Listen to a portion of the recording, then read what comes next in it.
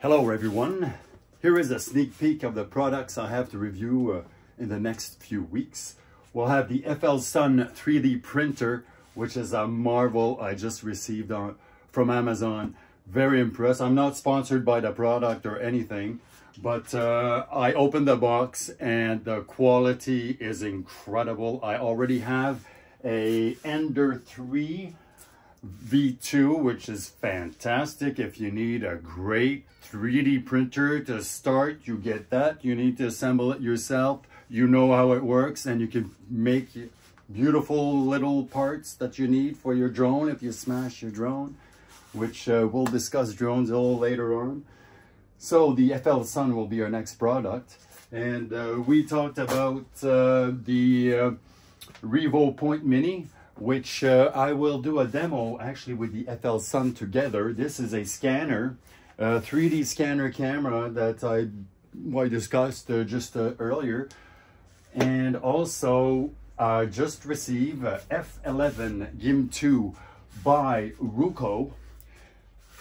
I had the pleasure to fly this drone already, so this is a new one. And we will do an unboxing and a review. And it is a surprising drone.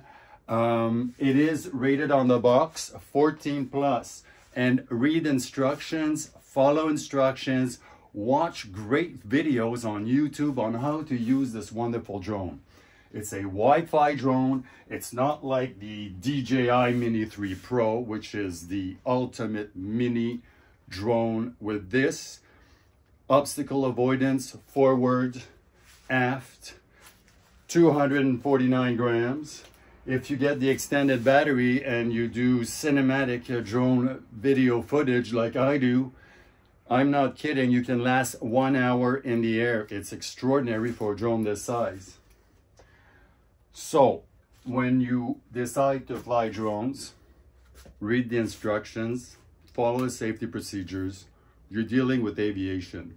I was former flight attendant, flight service director, and I have lots of experience in sailing also since I was 6 years old, because where I grew up here in Sherbrooke, the area of Sherbrooke, Quebec, I mean, we have mountains, lakes, and beautiful scenery. So I have the pleasure to live here, and I'm in a drone recommended zone.